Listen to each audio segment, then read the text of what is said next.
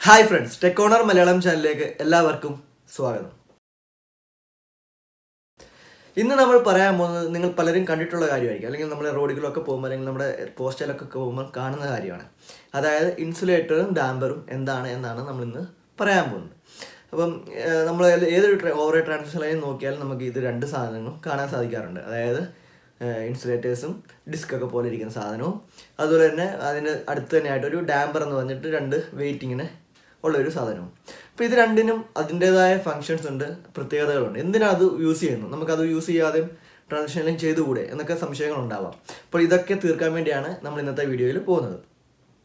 അപ്പോൾ വീഡിയോയിലേക്ക് പോകുന്നതിന് മുമ്പ് നിങ്ങൾ ഞങ്ങളുടെ ചാനൽ സബ്സ്ക്രൈബ് ചെയ്തിട്ടില്ല എങ്കിൽ ഞങ്ങളുടെ ചാനൽ സബ്സ്ക്രൈബ് ചെയ്യുക. അതുപോലെ തന്നെ ഞങ്ങളുടെ വീഡിയോകൾ പോസ്റ്റ് ചെയ്യുന്ന ഉടനെ തന്നെ ലഭിക്കണമെങ്കിൽ ആ ബെല്ലൈക്കൺ കൂടെ ഒന്ന് പ്രസ് ചെയ്യുക. വീഡിയോയിലേക്ക് പോകുന്നതിന് മുമ്പ് ഒരു കാര്യം കൂടെ പറയാൻ, നമ്മൾ ഓൾറെഡി ഒരു വീഡിയോ ചെയ്തിട്ടുണ്ട്.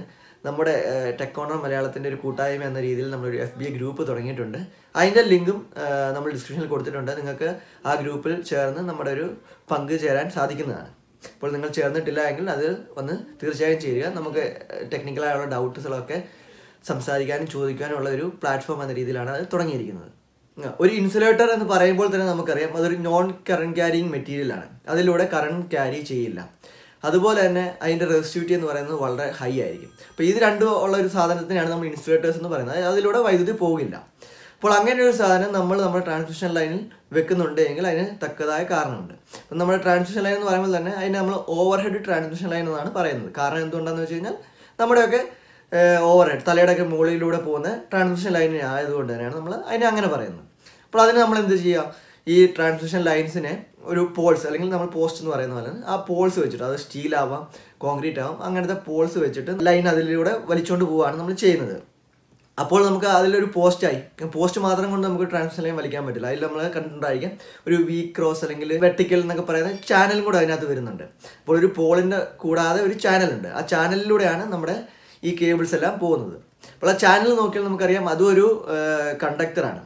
അപ്പോൾ തന്നെ നമുക്ക് മനസ്സിലാക്കാം ഒരു കണ്ടക്ടറിലൂടെ 3 കറണ്ട് ക്യാരിങ്, അതും ഇത്രയും 11 kV 33 kV എത്ര ഹൈ വോൾട്ടേജ് ഒക്കെ പോകുന്നൊരു ഇത് നമ്മളൊരു കറണ്ട് ക്യാരിങ്ങിൽ വെച്ച് കഴിഞ്ഞാൽ അപ്പോൾ അതിലുണ്ടാകുന്ന ഒന്നെങ്കിൽ അത് ഷോർട്ട് ആവാനുള്ള ചാൻസ് ഉണ്ട്, അല്ലെങ്കിൽ നമ്മുടെ പോൾസുമായിട്ട് അത് ഇത് ചെയ്യാൻ കണ്ടക്ട് ചെയ്യാൻ, അത് പോൾസിലൂടെ നമുക്ക് വൈദ്യുതി, നമ്മൾ ആരെങ്കിലും പോൾസിൽ തൊടുകയോ ഒക്കെ ചെയ്യുമ്പോഴുള്ള വൈദ്യുതി അപകടങ്ങളുണ്ടാവാം. അപ്പോൾ അങ്ങനത്തെ ഒരുപാട് അപകടങ്ങളുണ്ടാകും. അതുമല്ലാതെ നമുക്കത് എങ്ങനെയല്ല വയർ ഫിക്സ് ചെയ്താലേ പറ്റുള്ളൂ. ഫിക്സ് ചെയ്യണമെന്നെങ്കിൽ അല്ലെങ്കിൽ വെൽഡ് ചെയ്യാനൊന്നും നമുക്കറിയാം പ്രാക്ടിക്കലി പോസിബിൾ അല്ല. അപ്പോഴും ഈ പ്രശ്നം ഉണ്ടാകും, വയർ നമ്മൾ ഷോർട്ട് ആകും, അല്ലെങ്കിൽ പോസ്റ്റിൽ കൂടെ കയറി കറണ്ട് ലീക്കേജ് ഉണ്ടാവാം. അപ്പോൾ അങ്ങനത്തെ ഒരുപാട് പ്രശ്നങ്ങൾ ഉണ്ടാവാനുള്ള ചാൻസ് ഉണ്ട്. അപ്പോൾ ഇതിൽ നിന്നൊക്കെ ഒഴിവാക്കാൻ വേണ്ടിയാണ് നമ്മുടെ പോസ്റ്റിനെയും നമ്മുടെ വൈദ്യുതി കമ്പിയെയും ഐസൊലേറ്റ് ചെയ്യാൻ വേണ്ടിയാണ് നമ്മൾ ഇൻസുലേറ്റേഴ്സ് യൂസ് ചെയ്യുന്നത്. അതായത് ആ ഇൻസുലേറ്റേഴ്സ് വെച്ച് കഴിഞ്ഞാൽ നമുക്ക് വൈദ്യുതി കമ്പിയും നമ്മുടെ പോസ്റ്റും തമ്മിൽ യാതൊരു ഇലക്ട്രിക്കൽ കോണ്ടാക്റ്റും ഉണ്ടാവില്ല. അതുകൊണ്ട് തന്നെ നമ്മുടെ പോൾസ് എക്സാക്ട്ലി സേഫ് ആയിരിക്കും.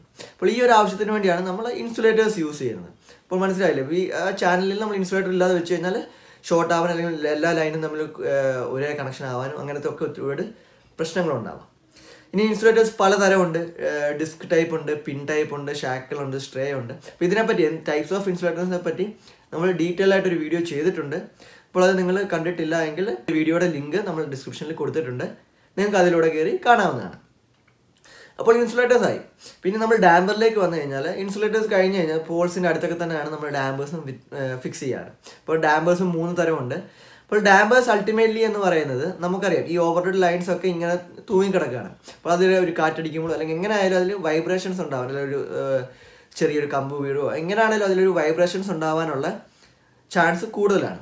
അപ്പോൾ ആ വൈബ്രേഷൻസിനെ എങ്ങനെ അത് ഒരു നമ്മുടെ ഇത് കണക്ട് ചെയ്തിരിക്കുന്നത് നമ്മുടെ ഒരു ഇൻസുലേറ്ററിലേക്കായിരിക്കും. അപ്പോൾ ആ ഇൻസുലേറ്റർ പൊട്ടാതെ അല്ലെങ്കിൽ ഡാമേജ് ആവാതെ അല്ലെങ്കിൽ വയർ പൊട്ടി താഴെ വീഴാതെ ഒക്കെ ഇരിക്കാനുള്ള ഒരു വൈബ്രേഷനിൽ നിന്ന് ഒരു റെസ്ക്യൂ എന്ന രീതിയിലാണ് നമ്മൾ ഡാമ്പേഴ്സ് യൂസ് ചെയ്യുന്നത്. അപ്പോൾ ഡാമ്പേഴ്സ് അൾട്ടിമേറ്റ്ലി നമ്മുടെ കേബിൾസിൽ ഉണ്ടാകുന്ന വൈബ്രേഷനെ സപ്രസ് ചെയ്യാൻ വേണ്ടിയാണ് ഡാമ്പേഴ്സ് യൂസ് ചെയ്യുന്നത്. അതായത് വൈബ്രേഷൻ ഉണ്ടായാൽ തന്നെ ഇത് മാനേജ് ചെയ്യും നമ്മുടെ ഡാമ്പേഴ്സ് എന്ന് പറഞ്ഞ സാധനം.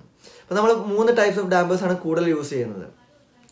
അതിൽ ഒന്നാമത്തേതാണ് സ്റ്റോക്ക് ബ്രിഡ്ജ് ഡാമ്പർ എന്ന് പറയുന്നത്. ഇതാണ് നമ്മൾ കൂടുതലും യൂസ് ചെയ്യുന്നത്. നമ്മുടെ ലൈൻ കമ്പിൽ കറക്റ്റായിട്ട് കമ്പിയെ തന്നെ നോക്കുമ്പോൾ കാണുന്നതും ഈ ഒരു സ്റ്റോക്ക് ബ്രിഡ്ജ് ഡാമ്പേഴ്സ് ആണ്. ഇപ്പോൾ ഈ ഡാമ്പേഴ്സും ശ്രദ്ധിച്ചു കഴിഞ്ഞാൽ നമുക്കറിയാം അതിൽ 2 ഒരു ഹോളോ വെയ്റ്റ്സ് ആണ്, അതിങ്ങനെ വെച്ചിരിക്കുമായിരിക്കും.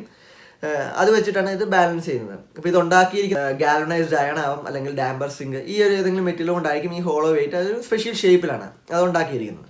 അപ്പോൾ അത് വെച്ചിട്ടാണ് ഇതിൻ്റെ വൈബ്രേഷൻസ് ഇത് സപ്രസ് ചെയ്യുന്നത്. അപ്പോൾ ഈ നമ്മൾ ഈ വൈബ്രേഷൻസിന് 2 വൈബ്രേഷൻസ് എന്ന് പറയാറുണ്ട്. ഒന്ന് എയോലൈൻ വൈബ്രേഷൻസ് എന്ന് പറയുന്നത് ചെറിയ കാറ്റിൽ നിന്നൊക്കെ ഉണ്ടാവുന്ന വൈബ്രേഷൻസ് ആണ് എയോലൈൻ വൈബ്രേഷൻസ് എന്ന് പറയുന്നതും. അതുപോലെ തന്നെ ഗലോപ്പിംഗ് അല്ലെങ്കിൽ ഡാൻസിങ് ഓഫ് കണ്ടക്ടേഴ്സ് എന്ന് പറയുന്നത് രണ്ടാമത്തെ ടൈപ്പ് ഓഫ് വൈബ്രേഷൻ ഉണ്ട്.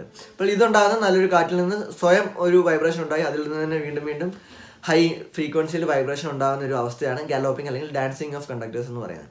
അപ്പോൾ ഈ 2 അവസ്ഥയും പ്രതിരോധിക്കാനാണ് നമ്മൾ ഡാമ്പേഴ്സ് യൂസ് ചെയ്യുന്നത്. രണ്ടാമത്തേതെന്ന് പറയുന്നത് സ്പൈറൽ ഡാമ്പേഴ്സ് ആണ്. അതൊരു സിമ്പിൾ സാധനമാണ്. നമ്മൾ ഈ കേബിൾസിൻ്റെ ഒക്കെ ഇങ്ങനെ സ്പൈറലായിട്ടും മേളിൽ കൂടി ഇങ്ങനെ ഒരു പ്രൊട്ടക്ഷൻ പോലെ ചുറ്റി പോകുന്ന ഒരു സാധനമാണ്. നമുക്കറിയാം, നമ്മളൊരു കേബിൾസ് ഒക്കെ ചെയ്തിട്ട് അങ്ങനെ നമ്മൾ ചെയ്യാറുണ്ട് അതിൻ്റെ ഒരു പ്രൊട്ടക്ഷൻ എന്ന രീതിയിൽ. അപ്പോൾ അങ്ങനത്തെ ഒരു സ്ട്രക്ചറാണ് അതും ഫംഗ്ഷൻ ഇത് തന്നെയാണ്. നമ്മുടെ കേബിൾസിനുണ്ടാകുന്ന വൈബ്രേഷനെ സപ്രസ് ചെയ്ത് ബാക്കി കമ്പോണൻസ് ഒക്കെ സേഫ് ആക്കുക. ഇനി മൂന്നാമത്തെ ഡാമ്പർ എന്ന് പറയുന്നത് സ്പേസർ ഡാമ്പർ എന്ന് പറയും, അല്ലെങ്കിൽ സെപ്പറേറ്റിംഗ് ഡാമ്പർ എന്നും പറയാറുണ്ട്. ഇത് നമ്മൾ കണ്ടിട്ടുണ്ടായിരിക്കും.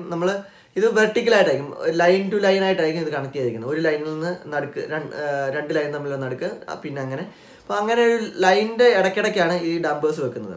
അപ്പോൾ ഇതും ഒന്ന് വൈബ്രേഷൻ പ്രിവെൻറ്റ് ചെയ്യുക എന്നൊരു ഫംഗ്ഷനും കൂടെ ഉണ്ട്. അതുപോലെ തന്നെ നമ്മുടെ ലൈനുകൾ തമ്മിൽ ഒരു പർട്ടിക്കുലർ സ്പേസ് കീപ്പ് ചെയ്യുക. അതായത് ഒരു ലൈൻ വന്ന് മറ്റു ലൈനിലേക്ക് ഒരു വിധത്തിലും തട്ടാൻ പാടില്ല എന്നൊരു അവസ്ഥ വരാൻ പാടില്ല. അപ്പോൾ അതിനും കൂടെ വേണ്ടിയാണ് നമ്മളിത് യൂസ് ചെയ്യുന്നത്. അപ്പോൾ ഈ സ്പേസർ ഡാമ്പേഴ്സ് നമ്മൾ യൂസ് ചെയ്ത് കാണാറുണ്ട്. കൂടുതൽ യൂസ് ചെയ്യുന്നത് സ്റ്റോക്ക് ബ്രിഡ്ജ് ഡാമ്പേഴ്സ് ആണ്. അപ്പോൾ എല്ലാവർക്കും എന്താണ് ഇൻസുലേറ്റർ, എന്തിനാണ് നമ്മൾ ഇൻസുലേറ്റർ യൂസ് ചെയ്യുന്നതെന്നും, അതുപോലെ തന്നെ എന്തിനാണ് ഡാമ്പേഴ്സ് യൂസ് ചെയ്യുന്നതെന്നും, അതുപോലെ തന്നെ ടൈപ്സ് ഓഫ് ഡാമ്പേഴ്സും ഇതിൽ നിന്ന് കുറച്ചെങ്കിലും ഒരു ഐഡിയ കിട്ടിയിട്ടുണ്ട് എന്ന് പ്രതീക്ഷിക്കുന്നു. നിങ്ങൾക്ക് ഈ ചാനൽ ഇഷ്ടപ്പെട്ടു എങ്കിൽ ഞങ്ങളുടെ ചാനൽ സബ്സ്ക്രൈബ് ചെയ്യുക, സപ്പോർട്ട് ചെയ്യുക. Thank you.